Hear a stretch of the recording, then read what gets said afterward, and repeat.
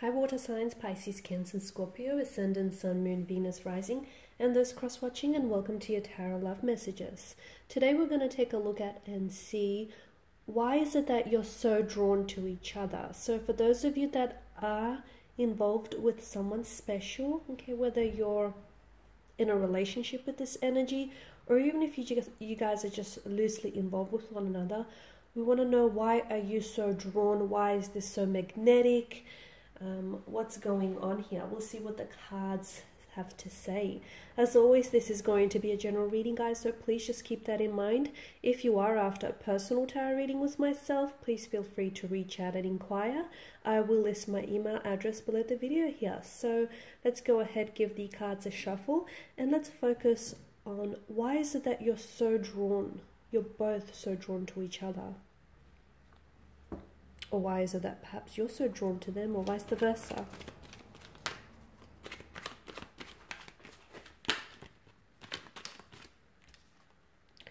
Okay, we have the High Priestess here and the Four of Pentacles.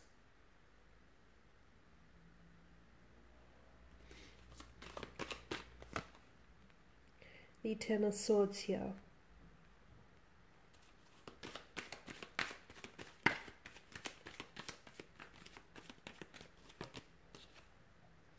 Okay, the Seven of Cups, the Devil, and Justice.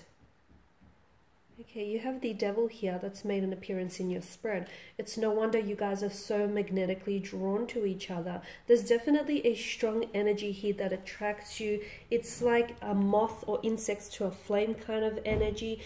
Strong sense of like a sexual attraction here, or strong sense of a sexual energy in which there's a lot of chemistry. This chemistry feels very palpable, and it's often perceptible by other energies. So when you're with each other, other people can notice just how drawn you are to one another, or how attracted you are to one another. Okay, it's definitely perceived by connecting energies around you here.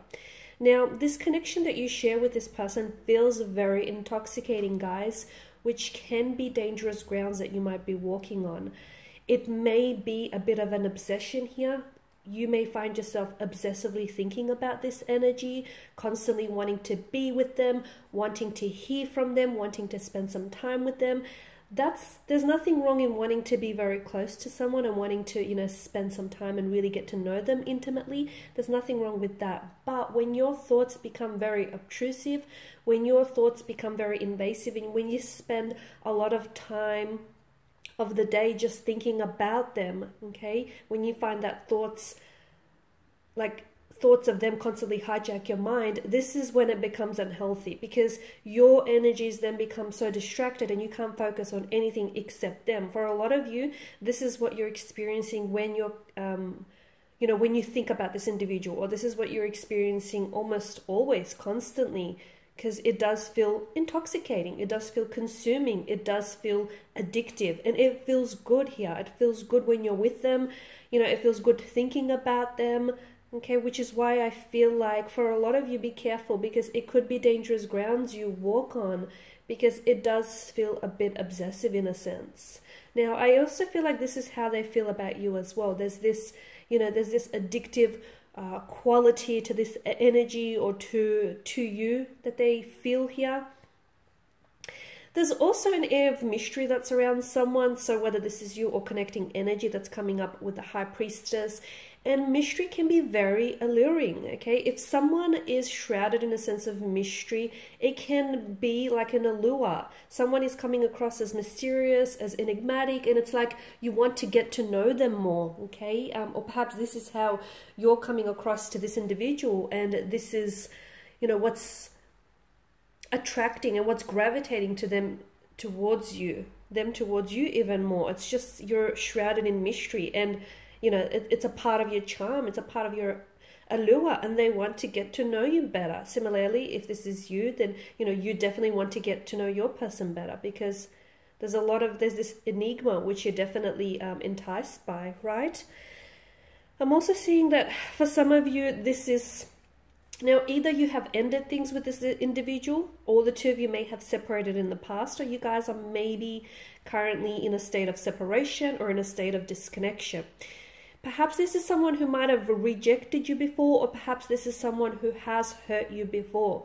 Now, for some of you, I can definitely see that, this obsession that we spoke about earlier. I feel like a lot of that is fueled by rejection, by the fact that this person has rejected you, or by the fact that this person has ended things, as indicated by the Ten of Swords. The eerie stillness of this card and the energy of this card definitely indicates a strong sense of finality to this connection here. So the fact that for a lot of you, the reason why you can't get over them is as well, you've had a lot of visions, okay? Now, you're a water energy. You're all about visions and seeing things that may sometimes not always be there. So for a lot of you, you've definitely held and attached yourself to a lot of visions and possibilities and potentials that this connection holds. Unfortunately, things ended prematurely for some of you.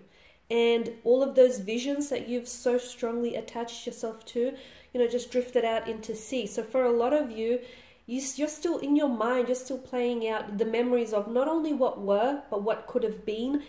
And I feel like that's making it so much harder for you to stop thinking about this person, or for you to pull away from this energy. Because, what could have been wonderful, right? Could have been great. Could have been everything you've ever wanted, especially in the realms of your imagination. So again, for a lot of you, it's this obsessiveness. Now, for some of you, you've also placed this person. The reason why I feel like you're so into them, okay, and it's so addictive and it's so obsessive, is you've placed this person on a pedestal. You may be romanticizing this individual and the situation.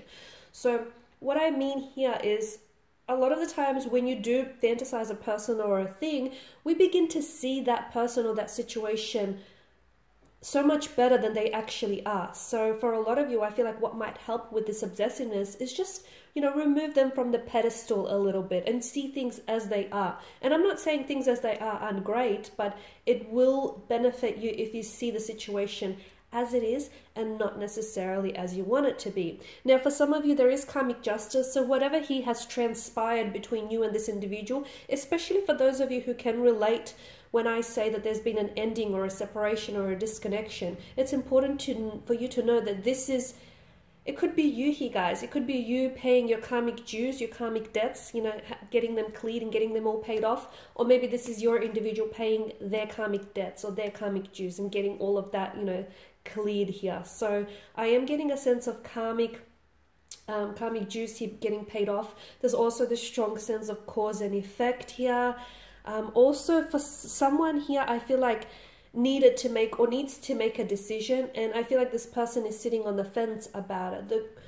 The quicker that you apply yourself to a decision, whether it's a decision to walk away or whether it's a decision to reconcile, the sooner you will get momentum and the sooner you will see progressive action here. Okay, so for a lot of you, and I feel like this is you though, you're the one that's coming up as you need to decide.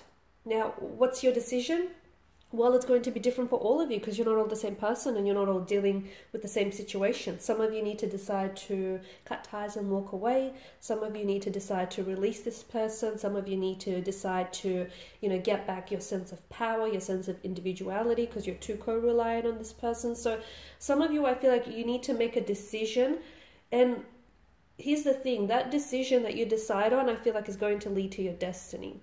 So there you have it, guys. A very intense, a lot of emotional intensity, a very strong sense of attraction here, a strong sexual energy, perhaps even a twin flame connection here. Perhaps. Okay?